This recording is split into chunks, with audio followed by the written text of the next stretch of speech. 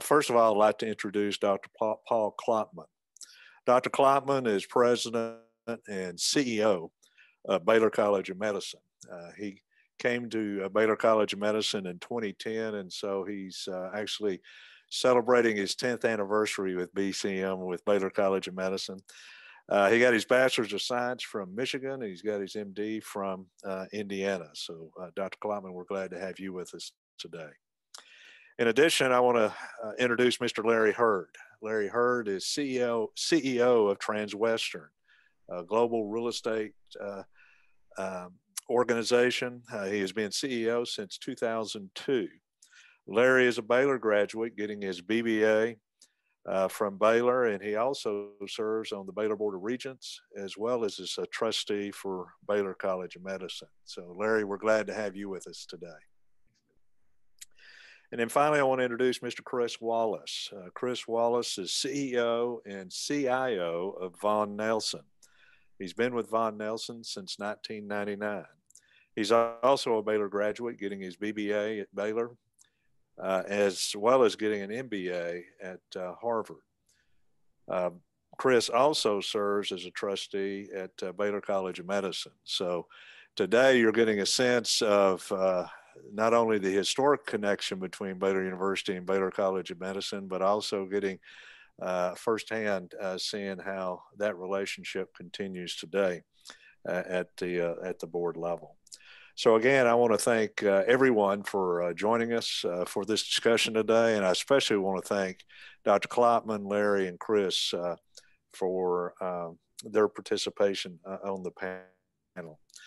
As a reminder, if you want to ask questions, you can use the Q&A button at the bottom of your screen, and we'll try to get to those as our session continues. So let me first start with you, Dr. Klotman, and to kind of baseline us as it relates to COVID, just summarize how Baylor College of Medicine has and continues to contribute to the COVID care, not only locally here in Houston, but beyond. Well, thank you, Bill. It's great to be here. Hope everyone can hear okay. So one of the things that I think every academic medical center had to deal with in this particular global pandemic is some of our early public health fumbles, I would say. We were slow out of the box with the CDC in terms of developing tests. We actually had a wrong test, an inaccurate test, and then restriction on how to get tests available. And so many academic institutions, including ours, stepped up early on in the pandemic to at least provide testing. And so we were the first in our community to really expand our testing capacity.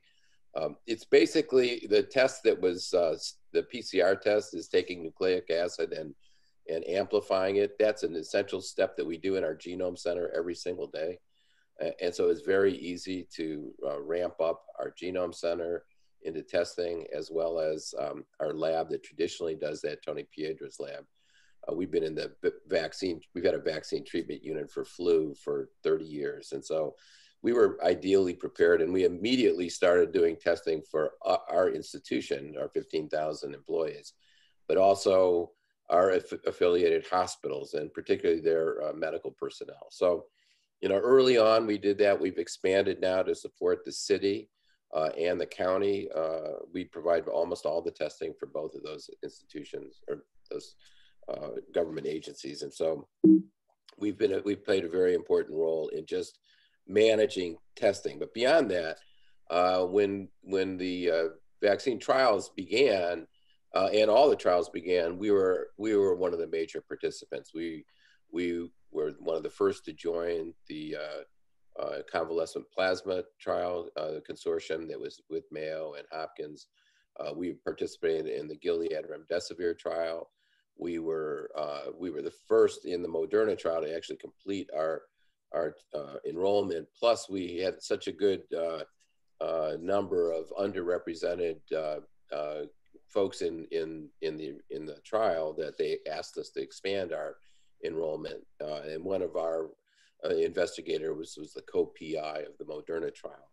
We are starting the Novavax trial. We've been involved with 5 or 6 other vaccine trials, all participating in order to get what has been really with the most rapid development of vaccines ever in the country, or in the world for that matter. And then finally, we of course have our own Peter Hotez, and I recruited him in 2011, knowing that with global warming in our particular location in the world and all the international travel, that we would have problems with viral infections and pandemics. And so we started the School for Tropical Medicine with that intention, and recruited Peter to be the first dean of that school.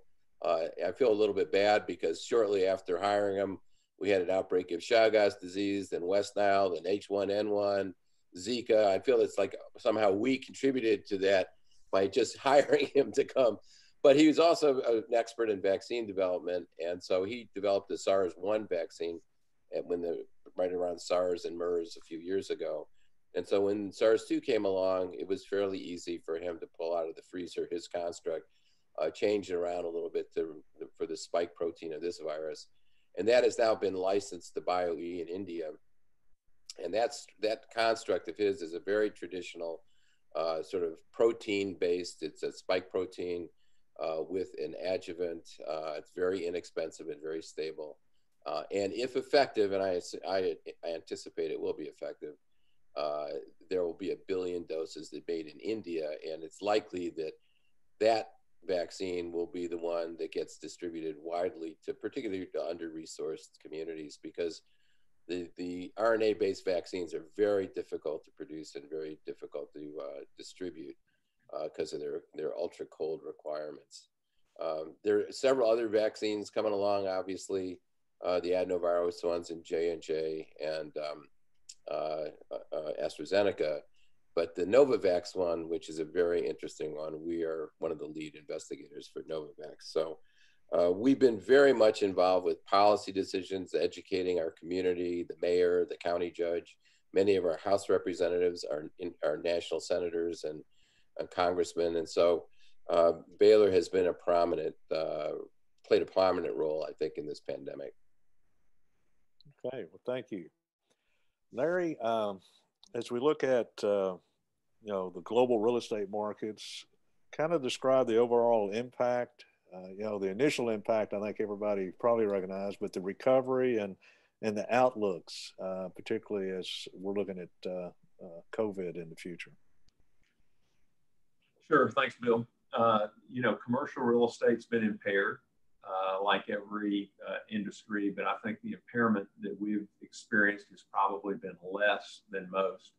I know we have a national audience today, so I would say city by city, it's a little bit of a different answer, and product by product, it's a little bit of a different answer. It's hard to paint that canvas with a single brush stroke. So if you're dialing in from New York or San Francisco, you're in a more where mass transit is more in demand. It's tougher to get around in those cities than cities primarily in the South, like Atlanta or Dallas or Houston or Phoenix, where transit typically occurs with one person in one car. But the industry has been impaired. Transaction activity is way off as people stayed home during the spring and summer. Think about it. You're not out trying to lease space in big office buildings. And so that sort of came to a screeching halt unless you had a pipeline of activity, and almost everything in the pipeline ended up getting done, which was good. But we're just now starting to regenerate a lot of that activity, and it takes time for those deals to materialize. So across the country, leasing is down about 35% year over year in just 1 year. We anticipate in 2021 that'll catch back up some, but it's been a pretty significant impact. And then COVID has introduced concerns we never had before. Think about ride sharing, where people would park 20 miles out of town and save the gas and save the toll fee getting on an HOV lane, but you're in a van with 10 people, shoulder to shoulder. That was a great situation before the pandemic, not so much anymore. Same thing with elevator capacity. I can't tell you how many times I was the last one to jump on an elevator, squeeze in to save the 60-second wait for the next elevator. Not so much anymore. You're plenty willing to wait. Just go ahead and, 4 people on an elevator, get in each corner. And then similarly, dense office configurations, which were, really the rage, is packing people in cubicles.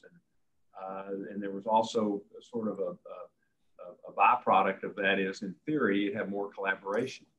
Well, that's giving way to more office space, private offices for people, smaller private offices, but nonetheless, where people can go and feel safe and secure. So, but I would say on the other hand, the industry is doing pretty well because institutional investors like commercial real estate. They like it as an investment class, as an asset class. Chris can talk about that as he's talking about asset classes, but commercial real estate provides a really good current income. And it's also a hedge against future inflation if we ever have inflation again, because you've got a physical asset.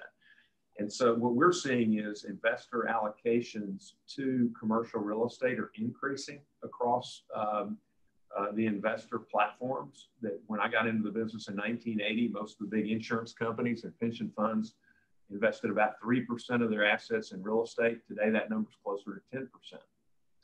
In Europe, it's 15% or so. Canada, close to 15%. So I think we're going to continue to see increased allocations to the product type. And usually where there's capital, it will help overcome near-term problems like the one we're having today. So I think it's a high-level bill, certainly an impairment, but the longer-term future I feel better about. Great. Thanks, Larry. And Chris, I'll give you a chance as we look at a kind of a macro level before we kind of get into more specifics, but kind of provide, from your perspective, an overall assessment of our global and U.S. financial markets. Yeah, that's sure. An easy one, right? Yeah, no problem. It can be difficult to reconcile, markets hitting all-time highs when there's still 20 million people unemployed and, real hindrance to economic activity. But it makes more sense when you start putting the pieces together. And if you look at what's unique about this recession is we knew the cause. We had a pretty good idea, or the market participants did, of what the duration would be and what the resolution would be.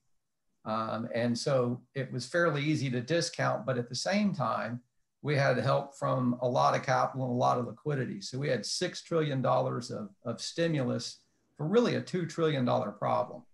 So that extra $4 trillion has found its way into asset prices, but it also has flowed into goods and services, more so the goods sector than would typically be the case. And so what the markets are really doing is they're front running an economic recovery, and they're not just doing it here in the US. We're seeing very similar patterns across Asia, which is really probably a quarter or two ahead of the US as far as recovering, and even in Europe where there's even greater challenges. And I think a lot of that has to do with split the economy into two pieces. You have an industrial economy and you have a services-based economy. And the industrial economy really was a direct beneficiary of the stimulus. And we sent the stimulus out before we had the economic damage. And so while those funds were directed to goods that were consumed and we drew down inventories, that causes a natural flywheel effect of inventory replenishment, which drives hiring, which drives further consumption. And that organic recovery is well underway, not only in the United States, but globally. And so we have a multi-quarter recovery for the industrial side of the economy in front of us over the next really probably 2 or 3 more quarters. On the services side of the economy, it's very different, obviously. There's no natural flywheel effect to get someone into a restaurant or back on a vacation. And in a typical recession, you only have about a 1% real decline in service jobs. And this time it was closer to 20%. So we have some heavy lifting in front of us. The market, I think, is discounting not only the recovery on the industrial side, the success of the vaccines that have been announced and are being rolled out, but they're also banking on further government stimulus.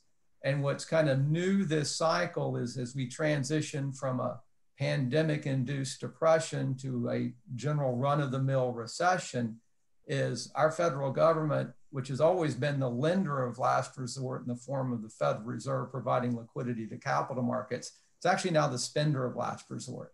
That a large percentage of the population is relying on government transfers to sustain themselves. And the damage to the small and mid-sized businesses, which are the engine of job growth, is severe. And it's just going to take a lot of time. And it's probably going to take a lot more than what's available in the private sector to restart that activity. And so I think the markets are set up saying, we know more federal stimulus is coming and it's probably going to be a little bit more targeted, but we do have a healthy recovery on the industrial side, not just in the US, but globally. Great. Dr. Klotman, go back to you in terms of now we've kind of seen the macro. Let's go out and look perhaps at what 2021 might look at as and how the approach for mitigating COVID may evolve as the potential for vaccines emerge and how that will impact mitigation efforts. So the good news, and we have Colleen Sweeney online here who can give us an update on where we stand with the approval process. But before we do that, I'll just sort of briefly point out that the UK just basically agreed to approve the Pfizer vaccine. That probably means, in all likelihood, the FDA will approve it next week. And the week after that, there'll be the Moderna vaccine. Each one has said they will have 20 million doses. So that's like 40 million between Pfizer and Moderna, although there are 2 shots, so it's 20 million people. If you think about where we need to get as a country, where we can go back to what my sister considers normal, which is everybody walking around without a mask on, that would be herd immunity, 65 to 70% of the population either having had the disease or been vaccinated against the disease. And we're 320 million people. So that's several hundred million that have to be vaccinated, 200 plus million that have to be vaccinated successfully. So I think if you start thinking about that, the ramp up will be significant. I think there'll be the healthcare workers will definitely get vaccinated, and hopefully nursing home occupants, and then it'll start rolling out in phase 1A and 1B to start including people at high risk and elderly folks. And hopefully by the first quarter of next year, a significant part of the population, particularly the healthcare providers, will be vaccinated. I think it's till June before it's generally available for the rest of the population.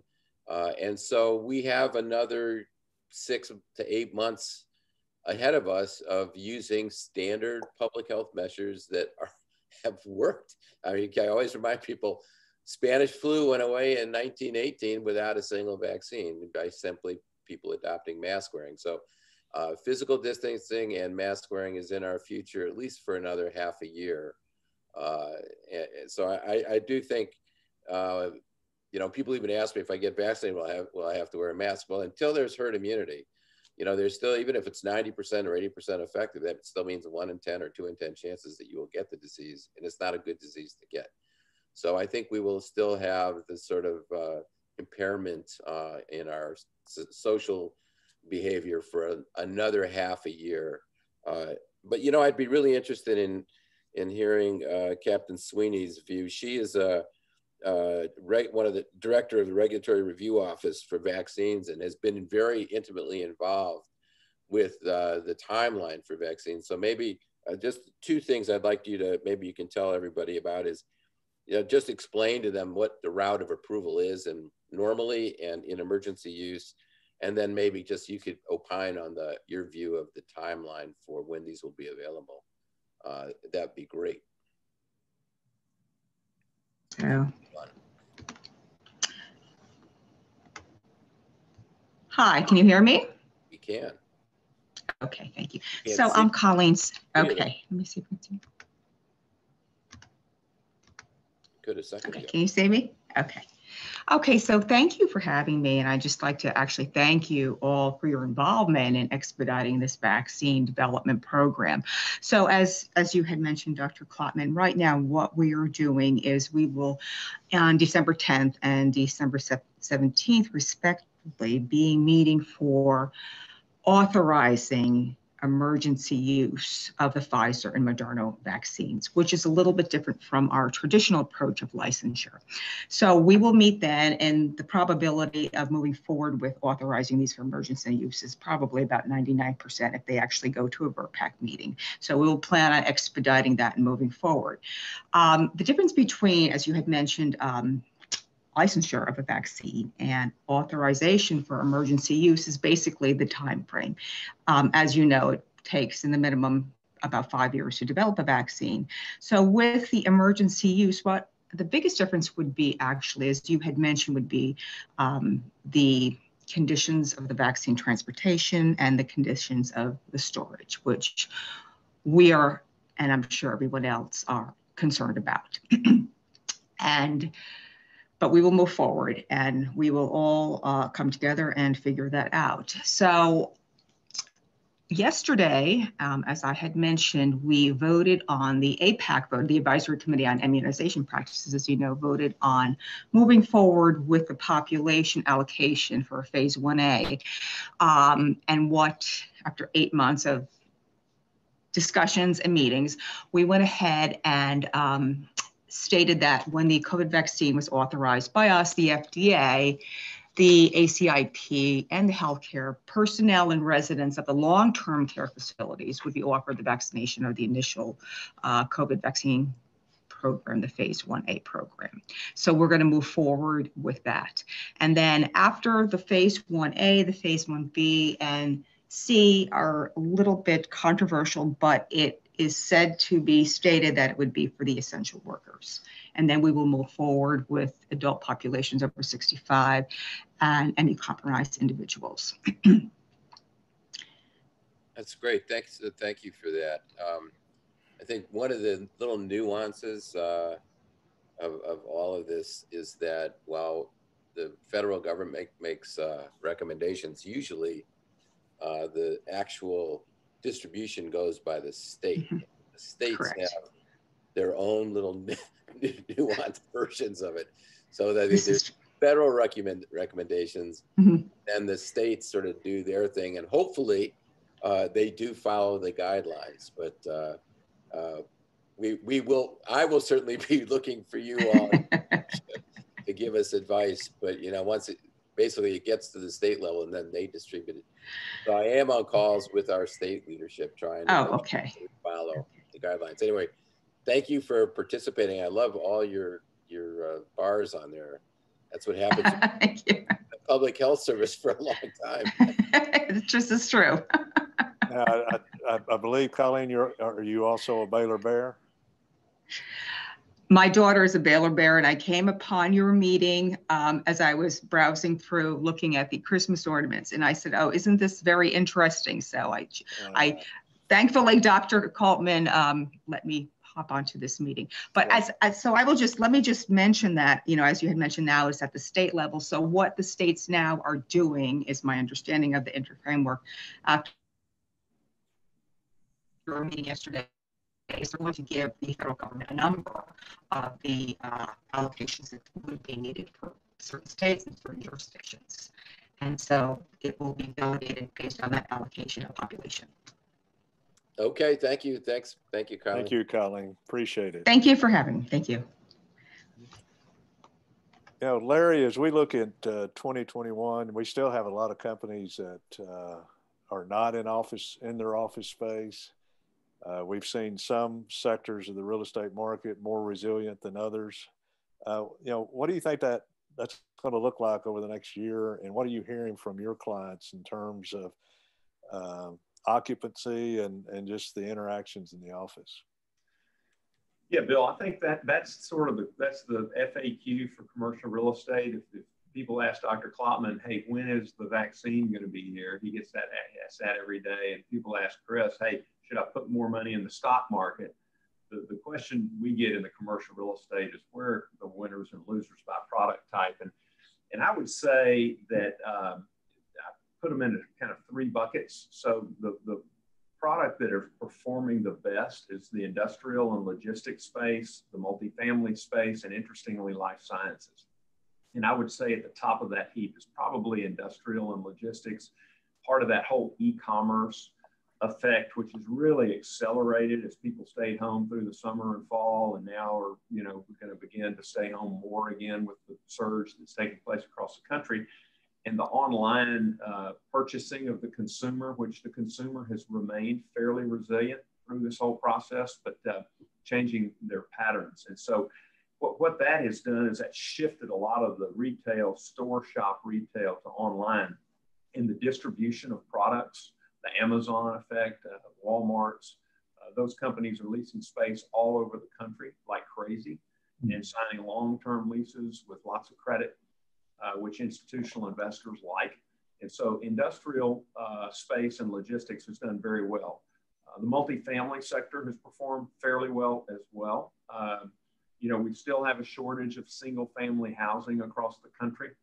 And you're seeing a bit of a boom in the construction of single family housing, which has never happened in a downturn before. It's very unusual to have single family housing beginning to explode when we're in the midst of a global pandemic and effectively recessionary features because of the slowdown in the economy. But the multifamily sector has been doing very well. I would say most of the markets around the country have been overbuilt slightly in the urban cores. And what we're seeing now is most of the new multifamily product is going to the suburbs. We call that workforce housing, where the majority of the workforce lives. And so the price point is lower. The monthly rent is lower than it would be in, say, a high rise if you're in Houston on Kirby and Westheimer. And so that space has done well. And then also life sciences, which is a very small space relative to office, industrial, retail, and multifamily. The life sciences is getting a lot of action, a lot of attention due to this global pandemic. And we're seeing a lot of that take place in Houston too. You can see all that the Baylor College of Medicine is doing and all the research and advancements and breakthroughs.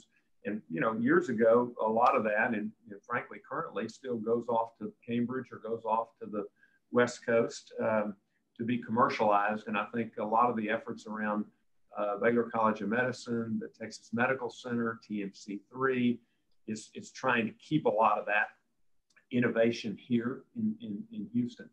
And those products have done the best. I would say in the middle tier is probably office space and healthcare facilities. Office buildings, if you have a lot of term and credit, in other words, you get a State Farm or an Exxon or somebody on a 10 or 20 year lease, people aren't worried about the pandemic 10 years from now. They're not worried about it, frankly, in short term. But if you have a lot of term and a lot of credit, there's plenty of capital to buy those kind of office buildings. If it's a multi-tenant building in the suburbs or in other places, there's no price discovery on rents yet. So when we come out of this, how impaired are rents going to be? Are they going to be down 5%, 10%, 15%? So it's really hard to underwrite an acquisition today. And then I would say at the bottom tier from an investment perspective on a short-term basis is retail and hospitality, which is, of course, hotels, and then primarily hotels that are dependent on business travel. We believe business travel is going to be off for some time. It will slowly recover, and there'll be more travel next year than there was this year, and in the following year, even more. But before it gets back to pre-COVID levels, my guess is that could be 3 or 4 years before it fully returns to those levels. And people like Southwest Airlines predict maybe even longer, and they know more about it than I do. And then I would say the retail space has also been very significantly impaired. And it'll be a while before the retail space returns. So it's a bit of a mixed bag, but again, lots of capital looking for the right product. And we're actually seeing capitalization rates on things that are trading are going down, or it's becoming even more expensive to buy well-located industrial products, well-located multifamily. And then there's just not much transaction activity in the in the product types that have been more impaired. Yeah. Well, in retail, not only COVID, it was going through its own transformation from a market standpoint before COVID. This is just kind of accelerated. And to that point, Bill, one thing we say is where were each of the products pre-COVID? Mm-hmm. And those that were doing well pre-COVID, we believe will come out faster. And to your point, those that were really struggling pre-COVID there'll be a longer recovery. Yeah, good. So Chris, as we look at 2021, not only are we talking about COVID, but we've had this thing called an election occur in the U.S. and assuming a new administration coming and all. Tell us, what do you think's in store for the markets over the next year or so? Yeah, I think as Larry was mentioning, we've had a bit of an unusual situation where you've had accelerations in demand in areas you wouldn't expect it, whether it's in home improvement or single family construction, and yet we've delayed the business travel. So this push-pull economy is going to continue. And the market's starting to discount a reversal. So areas that were beneficiaries of demand being pulled forward into 2020 is now starting to be sources of funds as people begin to redeploy money into the areas of recovery, even for the publicly traded hotels that are exposed to business travel. Those areas of the market are starting to outperform and do better. But the market's still discounting almost a full earnings recovery back to 2019 levels in 2021. And that's probably a little optimistic. And at the same time, it's going to be very reliant on the discussion around fiscal stimulus and how that shakes out. Because as I mentioned, it's going to take more checks from the federal government to restart the services side of our economy. If you factor in government transfers during 2020, we saw the largest increase in personal income. Personal income was actually up 11%, even though wages were down high single digits, and we all know what happened to employment. Well, those stimulus checks clearly roll off. They've got to be replaced in order to have this sustained recovery in 2021. The irony is just when you don't think politics could get more divisive, I think they become less relevant. And the reason they become less relevant is neither party has a choice with what they can really do. I mean, if they want to face midterms with a healthy economy, they're going to have to spend money fiscally. We can change rhetoric, we can change villains, but at the end of the day, the policy choices are fairly narrow. And you can see that with who we've selected for the Treasury Secretary, a former Fed chairman. You can already see the discussions, and you can see the research papers being written about we'll need to provide jobs to the middle class, and we're going to do it with monetary policy. Well, the reality is the only way to do that through money printing is through more fiscal transfers. And you're also starting to see discussion, not just out of our central bank, but the PBOC, the Chinese central bank, as well as the BOJ in Japan and the ECB, of the need to develop their own digital currency. And that's not to compete with Bitcoin, but it truly is to deal with these structural issues we face longer term and be able to open accounts for people and bypass the traditional banking system to get spending power into the hands of the general population. So I think 2021 is going to set up to be an interesting time period because as I said, we pull forward a lot of demand, we've deferred a lot.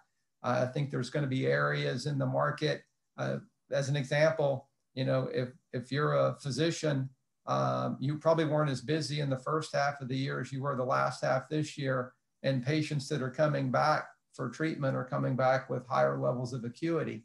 And so areas of the economy that are typically thought of as stable are going to see some fairly strong cyclical growth, and the cyclical areas may actually be the ones that are challenged in 2021. Paul, if we look at just healthcare from an industry standpoint, maybe you can discuss some of the impacts that you've seen with the healthcare system attributed to COVID, and what are some potential longer term impacts that may come out of this as well for healthcare. Yeah, I think the most obvious thing was telehealth. I mean, we were all trying to develop telehealth, and CMS would not reimburse it at the same level as a face-to-face visit. So there was no stimulus to actually get it going. And as soon as the pandemic hit and people were afraid to come to their doctors, CMS started reimbursing for telehealth at the same rate as a face-to-face visit. And guess what happened? Telehealth boomed. And thank God, because about 30 or 40% of our total volume of visits ended up being televisits that were reimbursable. So the practice didn't lose as much money as we thought we would. That is going to stay, I think. And there are areas that are actually better suited for telehealth. Mental illness, for example. Our psychiatry department had a tripling of their visits through mental health than they at their baseline. Now you could say, well, part of it's because everyone's miserable because of the pandemic and needed mental health. But the other thing is that people feel a lot more comfortable doing that from home than they do going to visit their caregiver or their psychiatrist or psychologist. And so that is for sure. And then a lot of the preventive health and follow-up kind of things for chronic disease management, I think, are going to be very, very helpful, and will continue to move forward. I think 5 to 10% of our volume will continue to be telehealth visits. And I think there's going to be huge digital applications around wearables, devices that make it so that patients don't have to come to their medical center. We're doing a lot in rural communities now. I think there'll be huge benefit to under-resourced communities that now can get telemedicine visits. So I think there's a lot of positives that come out of that. The other strange thing is, I think what surprised everybody is how effective mask wearing was. There was some data from the old flu epidemics that, putting a mask on helps in families, but there was never really very strong data because the way the studies were done is you'd wear a mask while you're in the hospital or something, then you go home and everybody took their mask off. Well, it turns out with this pandemic where everybody's pretty much forced to wear a mask in a lot of different environments, it was very effective. And so you wonder, we're going to have the mildest flu season ever. Australia just had the mildest flu season they've ever had. And the reason was because everybody's wearing masks to prevent coronavirus. So I think that there's going to be some long-term behavioral changes in facilities like hospitals, where it may be fairly routine for people to be wearing masks while they're in the hospital, even with visiting patients and things like that. So I think there'll be some social behavioral things. And then the other thing that I think the two big obvious things is, we really failed from a public health perspective. It's not the fault of our public health workers. We've been underfunding public health for a long period of time. And we sort of creaked along with what we had, and then boom, we get hit by a major problem and we were unable to deal with it. And everything from contact tracing to just data management. So that whole infrastructure has to be rebuilt. And so I think the public health funding is going to be a high priority going forward. Not to mention the vaccine development. The reason we are slow to develop vaccines is in part because we have this long regulatory cycle, but it's also because they're not profitable. The only reason everyone's racing to this is the government's prepaying this. The mRNA vaccines are expensive, hard to make. Well, the government's prepaying it. So there has to be some sustainable vaccine programs for all these many, many infectious diseases, whether it's SARS, MERS, Zika. We shouldn't have to race for the next pandemic. We should have a series of vaccines in process all the time. And that's going to require government support, because that's not something that commercial companies will be able to sustain. You remember the ideal thing, you look at, how did Gilead go from nothing to being the third largest pharmaceutical? It's they have a long-term illness, HIV, that requires daily treatment forever. A vaccine, you give it once, you don't need to give it again. So there's the financial incentive for companies is really not there. So we have to change the financial model. I think has to be more of a government supported long-term activity. So there may be others, but that's enough, I think, to think about the changes in the future. Okay. Larry, as we look longer term in real estate, you hear a lot of people saying today, well, what COVID's done is now we've learned we can work remotely. We don't really need all this office space. So, the commercial real estate business is in deep trouble. And because, like you said, with the airlines not traveling much and all that, but I think you've got a little bit different perspective on that. And I think it's the right one. Tell us what you think in that regard, but also just potential other longer term changes you expect for the real estate market. Well, I think that's sort of the hot topic again in our business. And I think at the end of the day, Bill, ultimately what drives a corporation, a company, a medical school is culture. And I think that the culture of an organization is primarily developed in person. I just think that people being together is what triggers innovation. It's what triggers collegiality. You really can't mentor people on a, remotely on a consistent basis. And so I think all of that, this is a little bit like trying to call a football game in the middle of the third quarter. We have a lot more still to play out before we learn what's going to happen. But I do think that there's some functions that can take place remotely. And I think we'll see some of that. And I think the other side of that is, as some companies may outsource or let folks work from home if they're performing certain functions, the other element that's going to compete with that is we're not going to be as dense in our office space. So tenants will need more space. So that you need more space to spread out more. But some of the people will be able to work remotely. But I even think that those remote functions will need to engage in the office from time to time and come back to the office. So my anticipation, and most of the people that I talk to, short term, sure, a lot more of the remote functions, especially during a surge. But this is very much in play. In other words, we're not through this yet. We're going to be. I think Dr. Klotman would say by the summer or something, we're going to be largely through this. Hopefully, if we can mass inoculate the entire country. But my guess is over time, corporate cultures are going to require people to be together. So again, you would expect that kind of an answer from a commercial real estate person who's involved in office buildings and whatnot.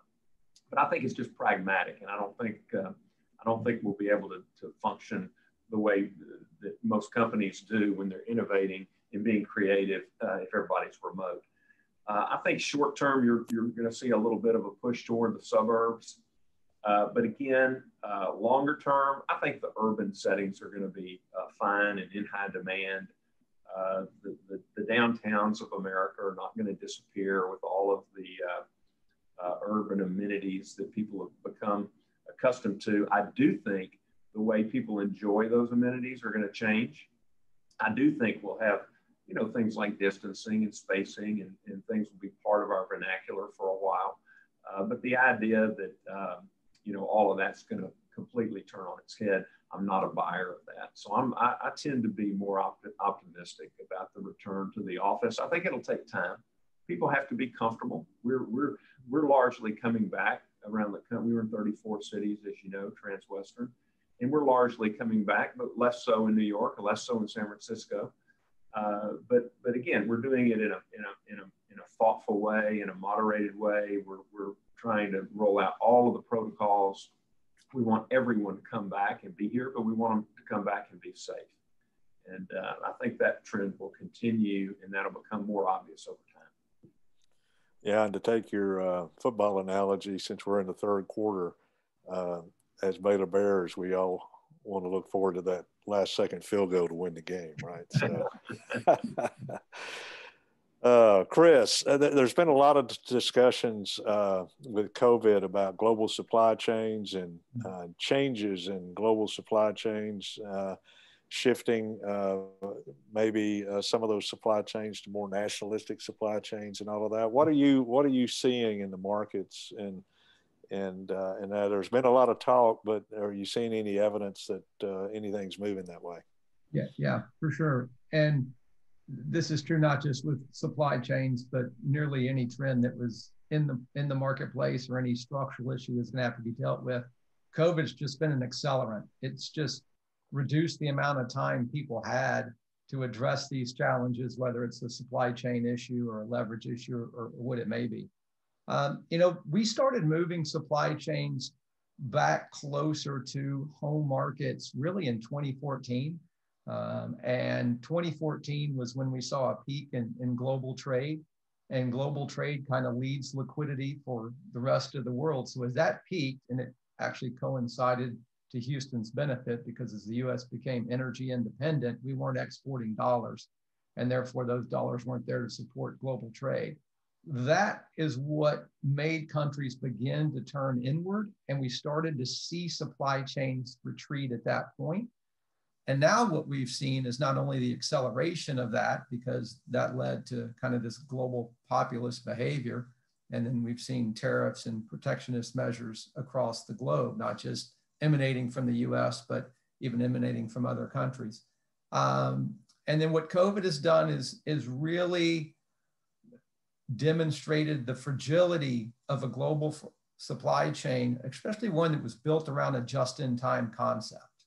And so what we're going to see is an acceleration of supply chains building up durability. So not just focused on just in time, but also focused on just in case. And that's going to increase, the cost of capital and the cost of doing business. And those that have scale will be able to thrive and take share in that environment. And those that won't will go by the wayside. But there's other factors as well. Invariably, behind the scenes, unaware, there's always a lot of innovation. And I don't think the market is truly aware of the impact of additive manufacturing and 3D printing and the impact that was going to have on supply chains as well. And so that's also going to be an accelerant. So there's just no doubt that we're going to see a further retrenchment of global trade. There really isn't enough private capital and sovereign balance sheet capacity to sustain the levels that existed pre-pandemic. But along with that, the trends were already in place for supply chains to localize, and we're going to see that just accelerate. It doesn't necessarily mean jobs come back, because as we all know, there's a lot of automation.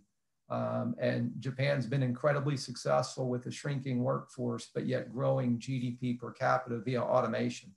And one of the biggest challenges every country faces, we less so, is most economic systems are built on a pyramid-shaped population where the next generation coming up is larger, and that's broadly not the case. So with workforce shrinking globally, the US will be able to somewhat maintain its workforce. That's going to further pressure automation, which is also going to impact supply chains. So no question, the trend that was in place is only accelerated at this stage. Okay, thanks.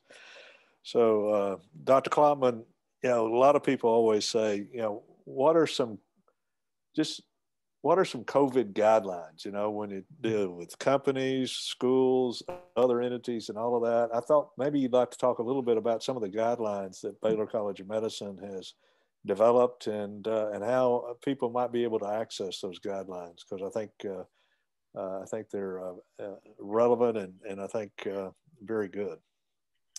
Well, we sort of filled in a gap. I think the CDC came out with guidelines that were pretty extensive, and I think a lot of the issues are very local. How do you manage your customer? How do you manage your workforce, and where you get tested? Those are things that are actually best done and thought about locally. So we work together with the Greater Houston Partnership to basically create a guide for safely opening businesses. And actually, Murray Bowden in Hanover is on our board. So we worked with Murray and sort of did it for real estate, commercial real estate.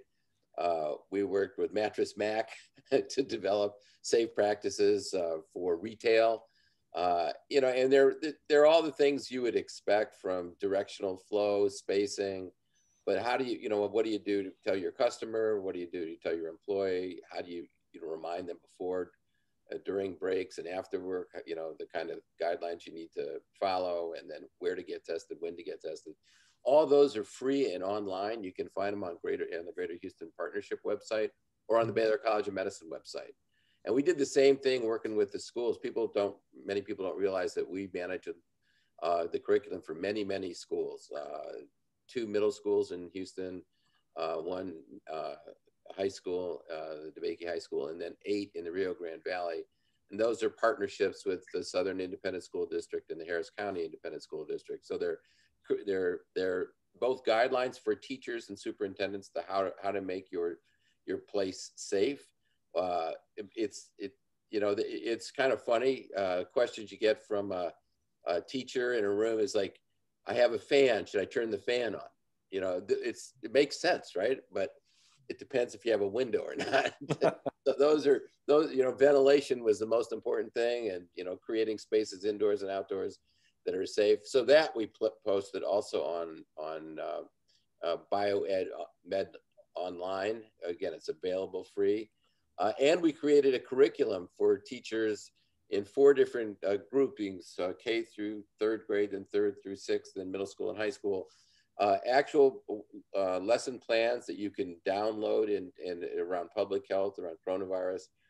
Again, these were all in collaboration with the school district, so they actually are able to earn credit for kids going through school. And again, that's on BioMed Online. So all these are free and available, and people should, you can either access it through our website or directly through the Greater Houston Partnership or even the school district. So we tried very hard to help in all the local decision making, both for schools and businesses. Well, thank you, Paul. And let me kind of bring this session to an end. We're coming quickly to the top of the hour. Let me first of all thank Dr. Paul Klotman from Baylor College of Medicine, and frankly, Paul, for Baylor College of Medicine's leadership during this this past year, and the ongoing leadership that we'll see as it relates to COVID, but also even beyond COVID. And then Larry, thank you for your participation from Transwestern and commercial real estate, and Chris.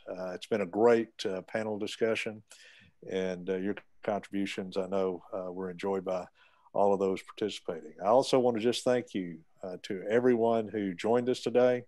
And I think it's been a great session, and something I think hopefully each of us can use. So again, thank you. Continue to look every Tuesday. Baylor alumni should be getting an email from the Baylor alumni group with future sessions that are coming up. And so make sure you tune in during this virtual time that we're in. So again, thank you for joining. And as always, I'll close this by saying, sic 'em Bears.